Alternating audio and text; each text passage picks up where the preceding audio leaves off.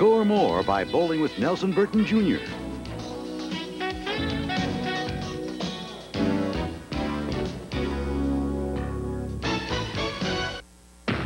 It's more effective than the leading men's deodorant.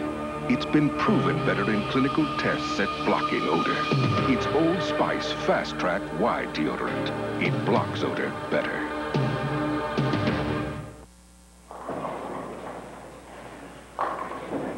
The popularity of bowling has reached new heights, with over 10 million men, women, and children bowling in American Bowling Congress League competition. Yet no one has paid attention to the special needs of the league player. This video is for you, with the answers you've been looking for to add points to your average. In addition to improving your game on the lanes, I have some helpful tips to help you before you go bowling, and a special section on how to maximize your practice time. Now, let's get on with the action.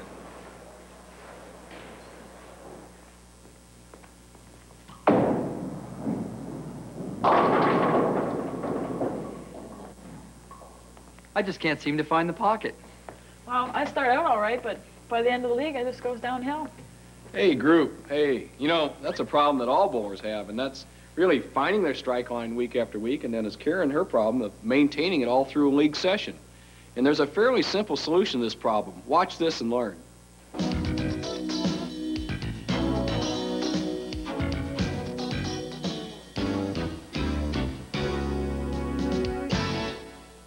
I normally use the second arrow as my target on the lane, and the center dot is my spot on the approach for my strike line. Now let's see how it works on this lane. This red line designates my starting point.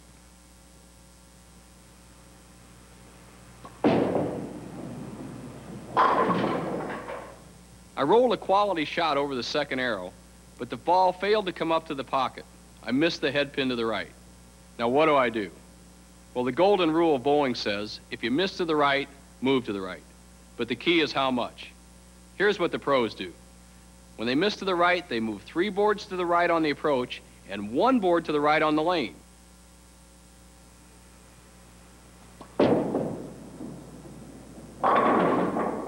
If this adjustment works, fine. If that shot doesn't come up to the head pin, I move an additional board to the right on the lane and another 3 boards to the right on the approach.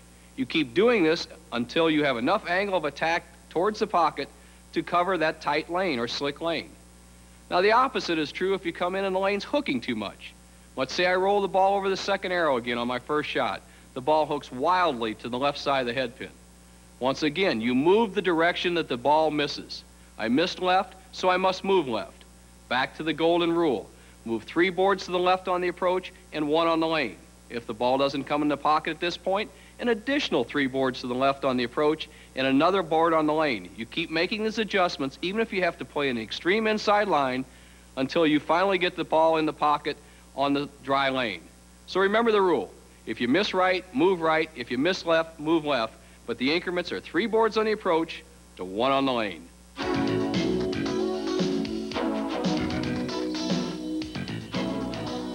To solve some problems, we're going inside the pro shop. Later, we're going to take you inside the making of a bowling ball.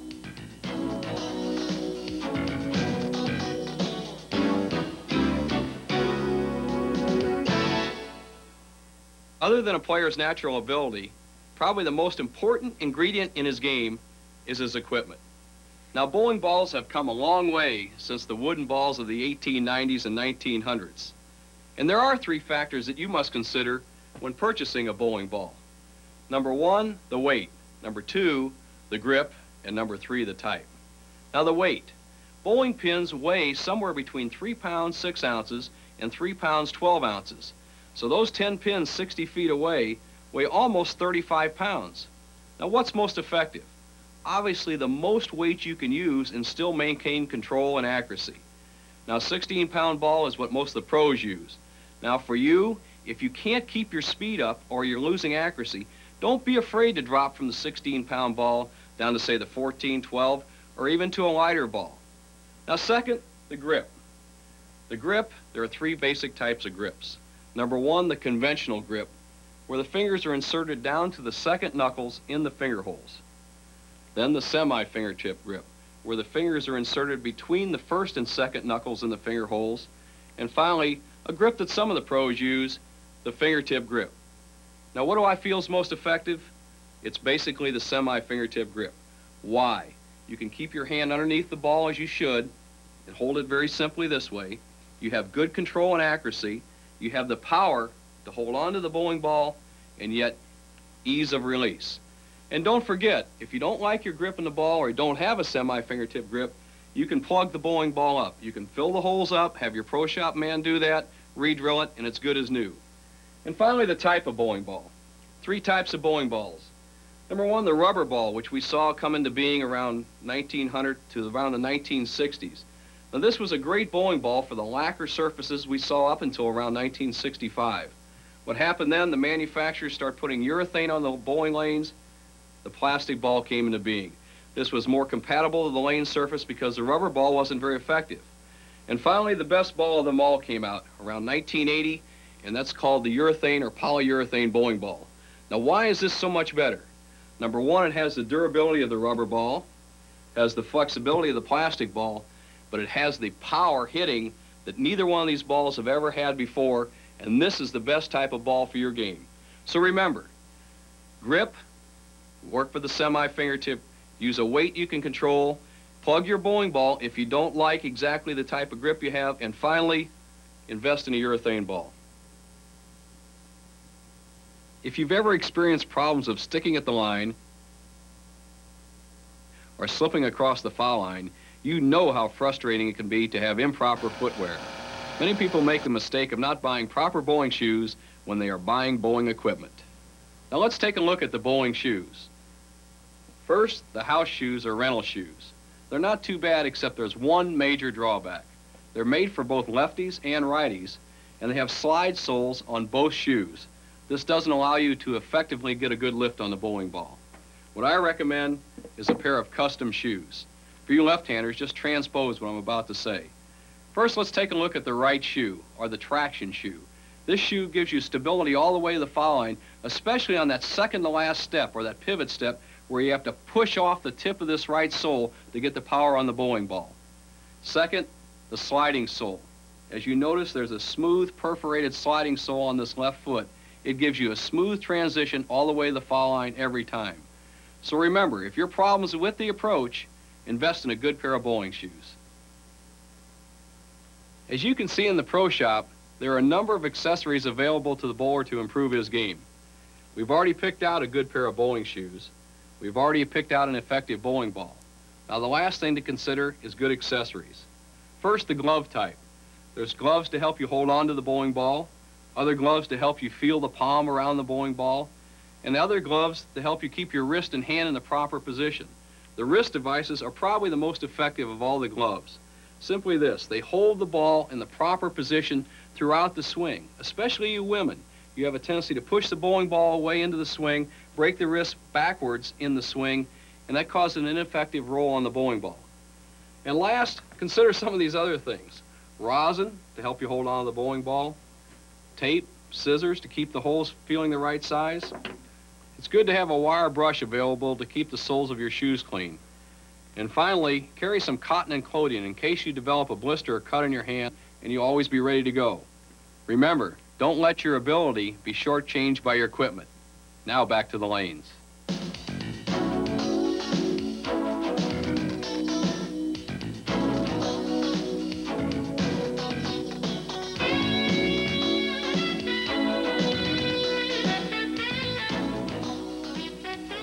As you watch these top pros, it's evident there are a number of different styles.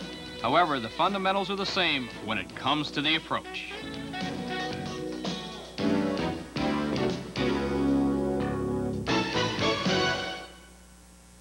In this segment, we're going to take an in-depth look at the approach.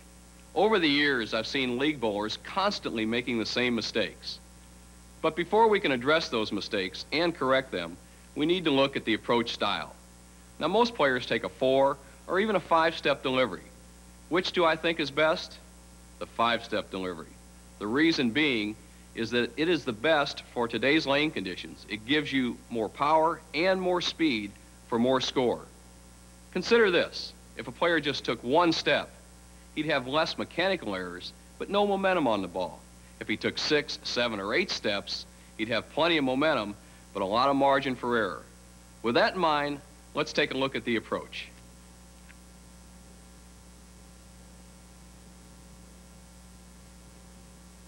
The 4-step approach was taught by most pros because it was an easy way to coordinate both hand and foot motion into a simple yet effective attack. Now let's look at the 5-step delivery.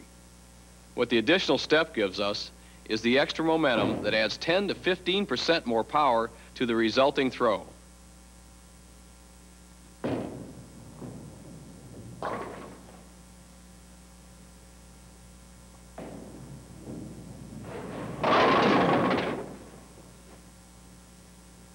Now, as I said, there are plenty of pitfalls that the league bowler can get into. So let's look at those mistakes step by step. The first step is the momentum step. The two common mistakes are taking too short a first step, which effectively does nothing to add to your approach, or you can take too long a first step. This will cramp your next step, the push away, and get you moving too quickly to the line. The second step is the push away. For you 4-steppers, this will be your first step. The critical error here is not to push the ball away along your target line.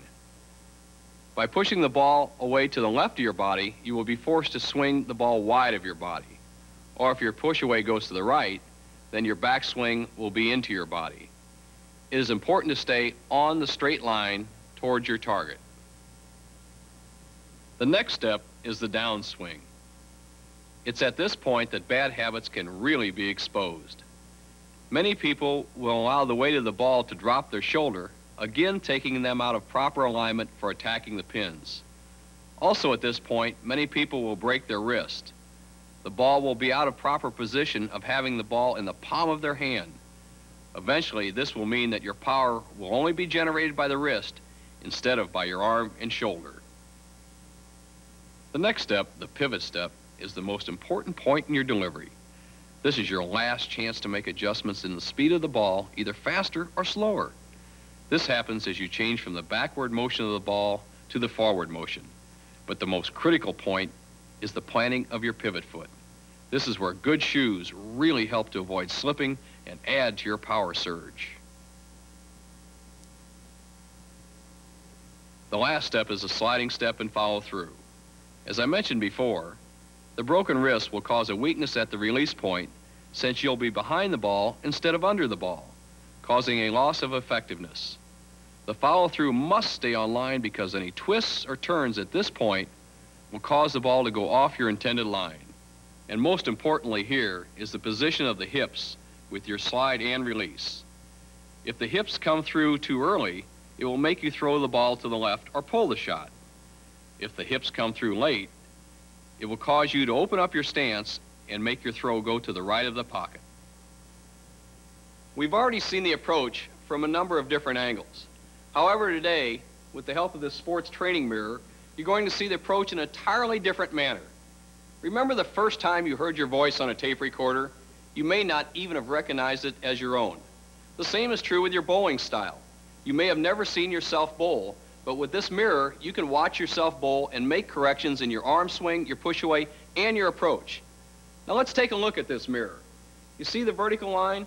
That represents my arm swing. The crosshairs where the vertical and horizontal line meet, that represents my push away. And finally, those two little red dowels right around the second arrow represent my intended trajectory towards the pocket. Let's see how it works. Later, I'll show you how to use a mirror at home to improve your style.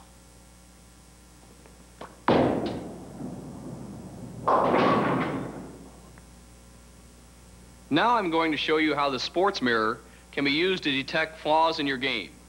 On this next shot, I'm going to intentionally drop my right shoulder. This will cause an errant arm swing with the result of the ball going way to the right. Watch how it works.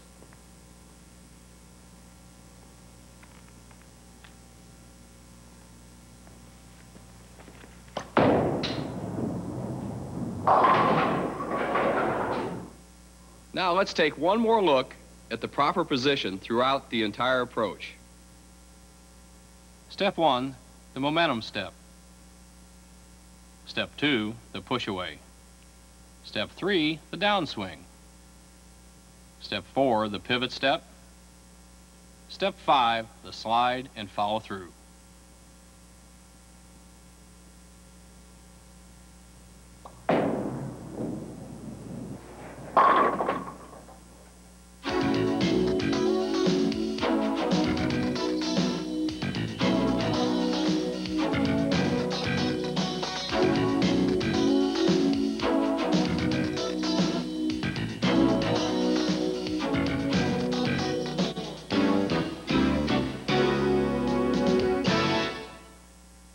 I've never seen a good bowler who wasn't an excellent spare maker. In this section, we're going to deal with spares and some common splits. The first group is head pin down spares, with a few exceptions to that rule. The second group of spares we shoot are the head pin standing spares. And finally, we're going to deal with some common splits. So, watch this action. In this segment, we're going to deal with one of the most important parts of the bowling game, and that's making spares with the head pin down. Now, there are a couple of things you must consider. Number 1, your spot on the approach, and number 2, your mark out on the lane.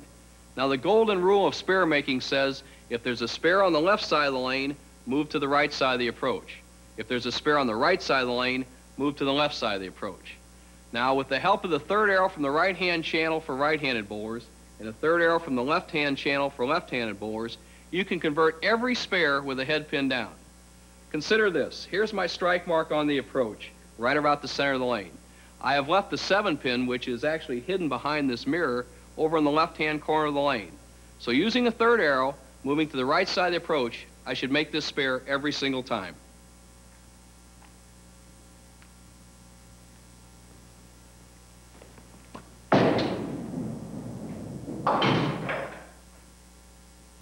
I've just added the 4 pin with the 7 pin.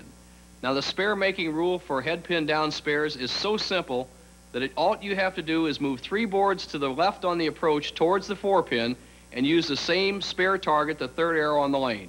Watch this.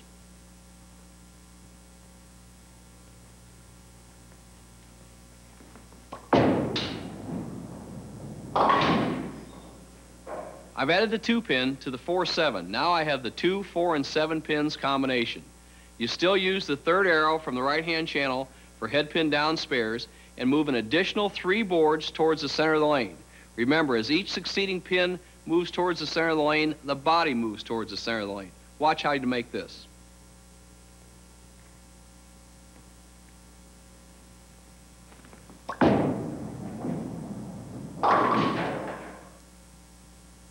Let's take a look at this diagram. Often people take a straight angle of attack, and this maximizes the margin for error. To increase your spare making percentages, use an angle of attack across the lane, and you'll see your scores improve. Remember, don't take a chance of rolling the ball in the channel when it's easier to make spares rolling across the lane. We've already seen how to attack the 2, 4, and 7 pin combinations on the left side of the lane. Now we must worry about the 3, 6, and 10 pin combinations on the right side of the lane. Now our target arrow is exactly the same for all those spares, the third arrow from the right-hand channel.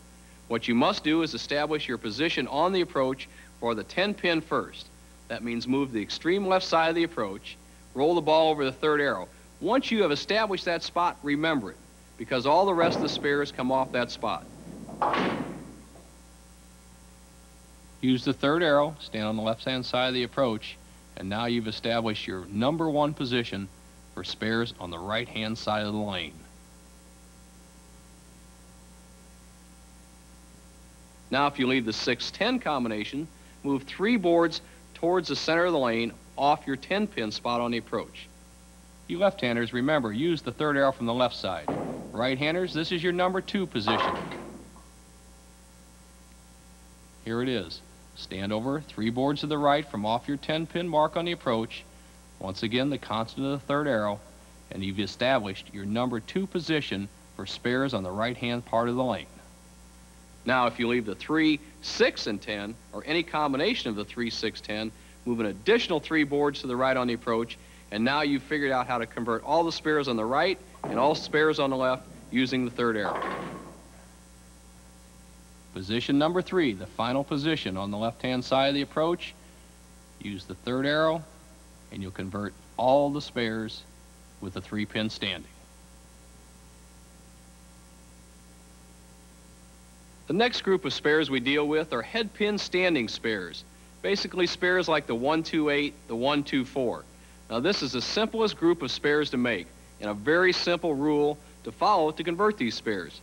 All you have to do is move 5 boards to the right on the approach from your original strike stance on the approach, roll the ball over the target you were using for the strike. That'll move the ball to the 1-2 side of the head pin and convert all these spares. You treat the target on the lane the same as the strike shot and make a 5 board to the right move on the approach. This gives you enough angle of attack to get the ball to the left side of the head pin. There are 2 common exceptions to the spare making rule. Number 1, the 2-4-5 combination. In order to make this, move to the extreme left side of the approach, roll a ball over on the left side of the lane where a left-hander would shoot, and throw a ball straight into the 2-pin. This will avoid the chop, making the 2, 4, and 5. The gamble of moving to the left side of the lane to avoid the chop is well worth the reward on this very tough spare.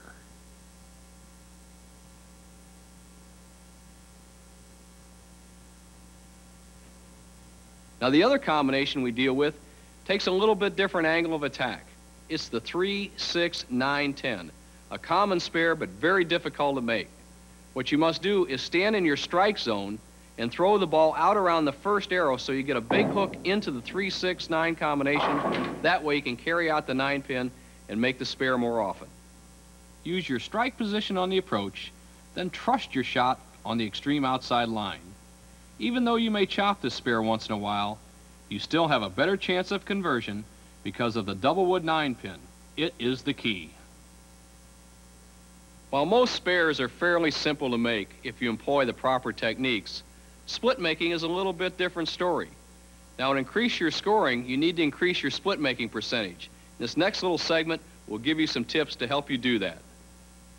The most common pocket split is the 5-7. To convert the 5-7 split, move 3 boards to the left on the approach from your strike position and use your strike target on the lane. The most common non-pocket split is the baby split, or 3-10. To convert the 3-10 split, move to the left side of the approach, roll the ball over the third arrow to hit the right side of the 3-pin, and the ball will deflect into the 10-pin. The 1, 2, 4, and 10 pins, better known as the washout. Now normally when we leave the head pin standing, we move 5 boards to the right on the approach and use the same strike target out at the arrows. But the 10-pin adds a new dimension. You have to get the head pin over to knock out the 10-pin, so you need more angle of attack to throw the head pin towards the 10-pin. So instead of moving 5 boards on the approach, you move 7 boards to the right on the approach from your original strike stance. Watch this.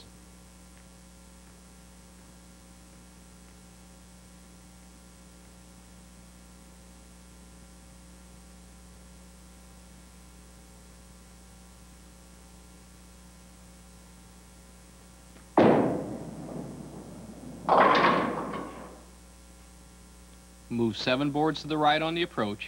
Use your strike target and your strike release. Roll the ball to the left side of the head pin. Let that number 1 pin do the work on the 10-pin. The 7 and 10 pins, a near impossible split. But there's 2 ways to look at this combination. Number 1, if it's late in a match, you may want to go for 1 pin, the 10 or the 7, whichever is easier for you. But if it's early in the match, a different strategy comes into play. Try what the pros do. They try to adjust their strike spot, give up the 1 pin, and hopefully they'll be in the pocket for the remainder of the game. Watch this.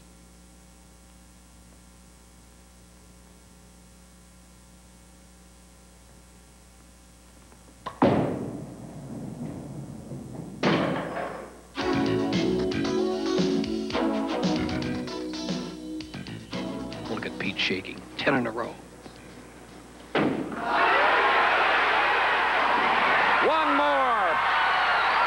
ladies and gentlemen, just one more, and that couple, the McCordicks of Houston, Texas, will be $100,000 richer. Well, we gave away $100,000 in the U.S. Open just 4 weeks ago to another Texan, Del Ballard Jr. Pete McCordick, bowling immortality.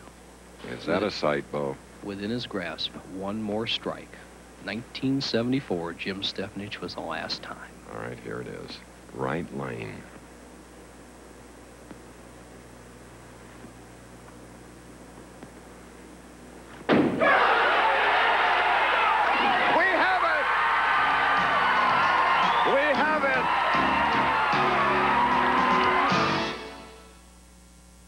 Pressure. As your bowling game improves, you're going to find yourself getting into situations where you feel a little bit uncomfortable. You may need a strike to win a team game, you may need a spare to set a personal high, and you become nervous. Now, most players mess up in a situation like this, but I have a couple of little tips that will give you a better chance to perform under pressure. Number one, keep your eyes riveted on that target arrow until your ball hits the pins. Your teammates will let you know if you were successful or not. And secondly, most players have a tendency to pull the ball towards the head pin under pressure. So concentrate on the inside of your elbow, not your hand, your inside of your elbow, following through to that target arrow. That way, you won't pull the ball high in a pressure situation. Let's take a moment to consider some other factors in our sport. For instance, the lonely single pin. Most players have a tendency to tighten up and force their aim when they see a single pin because it looks so small 60 feet away. But let's take a look at this graphic.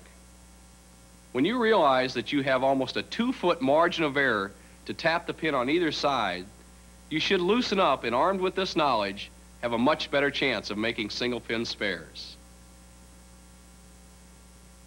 Team strategy, or how to organize your team lineup, is a facet of our sport that very few people deal with, yet we're all league players. Over the years, I've put together 3 World's Championship American Bowling Congress teams, and I have found a formula that is a winning combination. And here it is. In the leadoff spot, put your very best player. He'll find the line to the pocket for the rest of the team. In the second and third positions, put the players that just like to have fun. Keep them freewheeling in that position. In the number 4 position, put your best practice player. He'll be dependable in that spot. And in the anchor position, or number 5 position, put your power player, who is normally your best clutch player. He'll perform on the very last shot to win a lot of games. Now, armed with this formula, your team should go on to win more games this year. Now, here are some rules you must know in order to be a competitive league or tournament player. A number of confusing situations often arise in league play, and I find that bowlers are not aware of the American Bowling Congress rulings dealing with each one of these cases. Let's take a look at a few of these situations. First, a player bowls on the wrong lane. What do? Well, if you bowl on the wrong lane, you must not count that frame and return over to the proper lane and roll the frame. What if a player rolls and all the pins were not set up?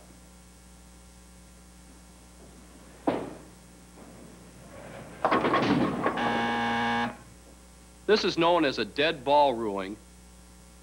The player gets nothing for that frame and must reshoot the frame with no penalty. Now, what happens if a player puts talcum powder on his bowling ball or rosin on his ball?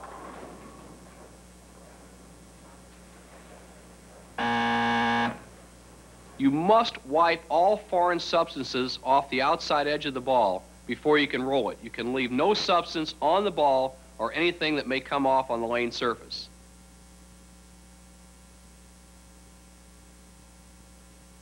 And finally, the foul rule.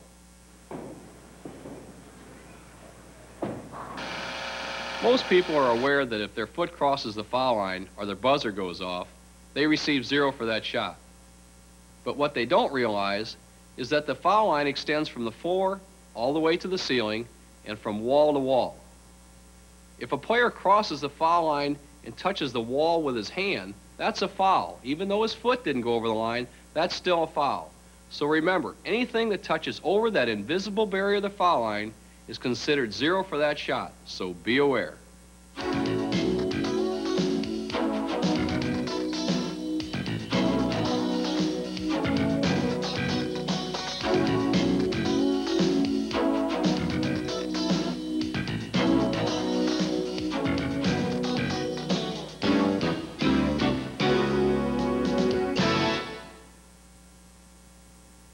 Most bowlers don't get enough practice, and when they do, they don't know how to take advantage of this valuable time on the lane.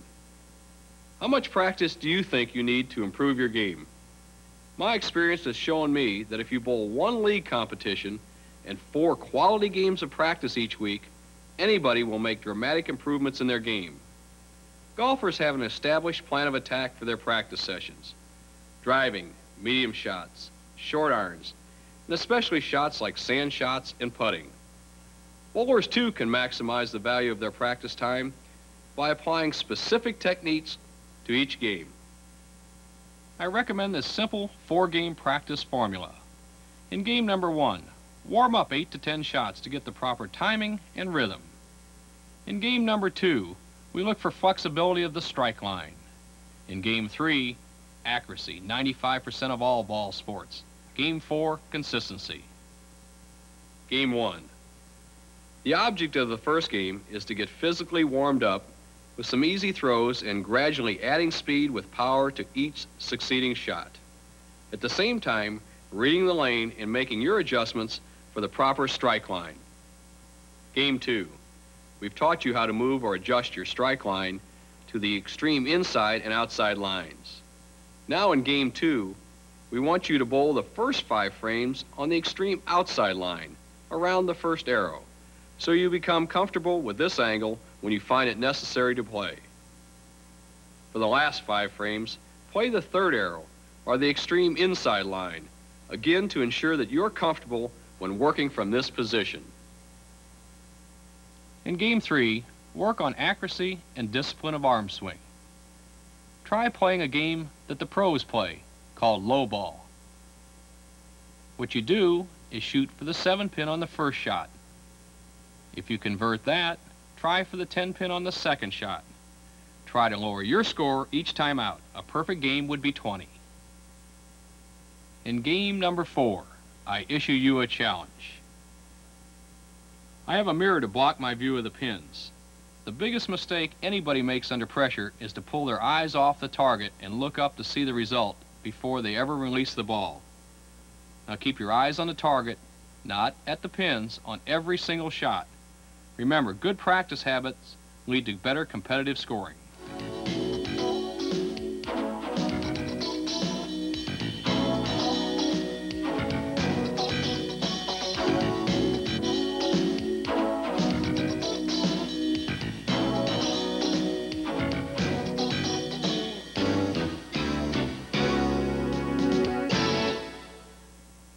While you're away from the lanes, or even at home, there are a number of things you can do to improve your bowling game. Specifically, work on your physical game. I'm going to show you some exercises that both men and women can do that will improve their bowling game. First, we'll work on the upper body. I like to take a gripper similar to this that has some tension in it, and on a daily basis, I squeeze it 30, 40 times, enough to make my hand and forearm tired. This will improve the strength in your hand, wrist, and forearm, which will allow you to put more power on the ball at the release point. Now, if you don't have a gripper like that, try a rubber ball or even a tennis ball. Everybody's got a tennis ball around the house. Do the same thing. Squeeze it until your hand gets a little bit tired. This will improve your strength. And now the second part of the physical game is the legs. I like to use a jump rope. I jump rope on a daily basis, 400, 500 times. It takes 4 or 5 minutes. And with an exercise like this, you stimulate your heart, your vascular system, and improve your leg strength. If you don't like to jump rope, consider running, jogging, or even some long-distance walking. This will improve your leg strength for bowling. Now on league day, I'll show you an exercise routine that I always did in preparation for the Professional Bowlers Tour. First, we'll work with the lower part of the body, the legs. Do some deep knee bends, such as this, to stretch out that left leg, that left knee. Also, at the same time, stretching the right interior part of your leg. Now do it on the opposite side. Bend way down as far as you can go, stretching the right knee out in the inside of the left leg. Hold that position for 3 or 4 seconds if you can. Now for the all-important hamstring muscles in the back. You don't want to stick at the foul line and pull a hamstring, so you should loosen those up by trying to touch your toes without bending your knees and hold that position for about 5 seconds like this.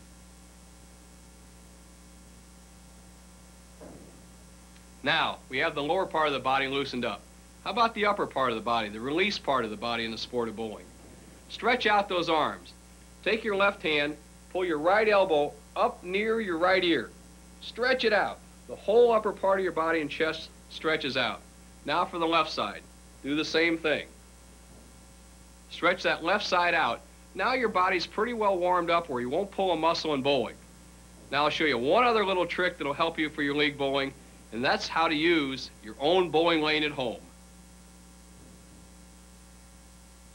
To their frustration, most bowlers don't get enough warm-up before league play.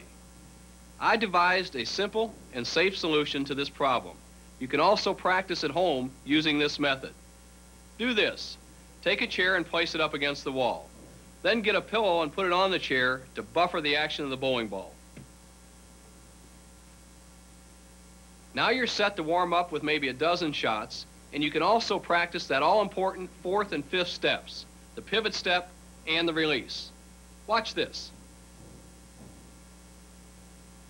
While you're taking your warm-up shots, you can also adjust your thumb hole or finger holes for that proper field. Put a piece of tape or two in the holes if they're too loose. Take a piece or two out if they're too tight. Remember, this is warm-up for league play.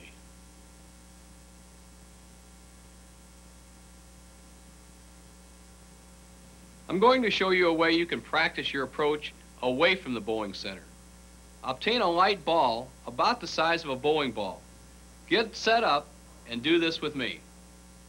Work on that approach. Concentrate on the key points of your delivery. Get it where you memorize it every time. The good short first step, the arm swing close to your body, the long extended follow through with a nice steady head. Now electronically we're going to flip my image so that you lefties can practice with me. The fundamentals are exactly the same. Arm swing close to your body, nice smooth follow through, concentration. And finally, let's go through it step by step. Step 1, short. Step 2, the push away. 3, downswing. Good arm swing. And finally, release and follow through position. Remember how we use the mirror on the lane to check our arm swing and shoulder alignment? Well, you can create your own practice session at home with an ordinary mirror and some tape. What you need to do is put some tape vertically to indicate your arm swing, some more tape horizontally to check your shoulder alignment, and where the two meet is your push-away zone. Now watch this. Working with the mirror at home is an effective method of monitoring your style.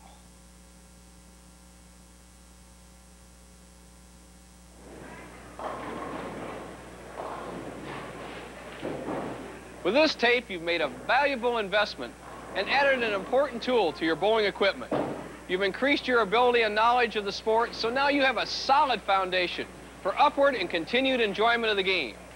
If you follow the basics we've outlined in this video, you are now armed with all the tools to maximize your bowling talent. So good luck as you make the necessary adjustments and realize all your bowling potential.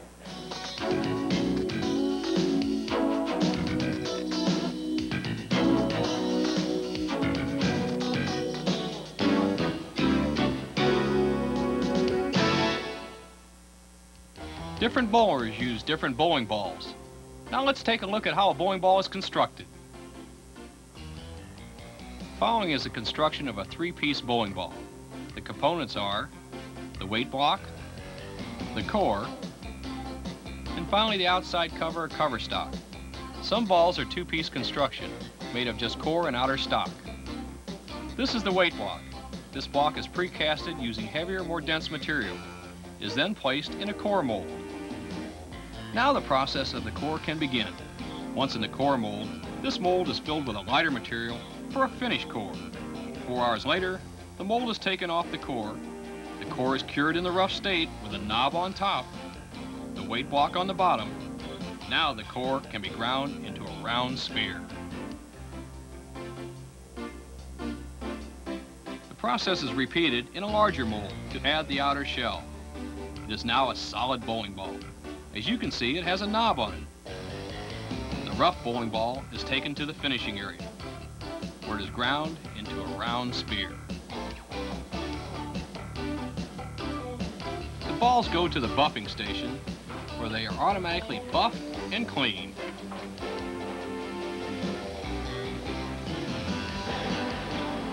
They are ground for a final time.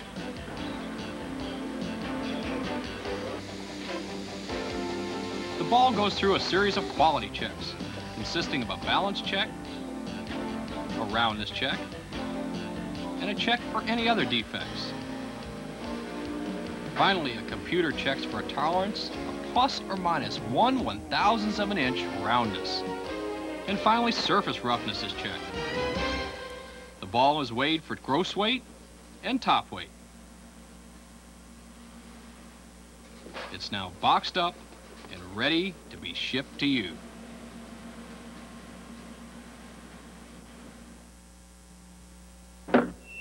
What kind of man whistled the Old Spice tune? He's my daddy. My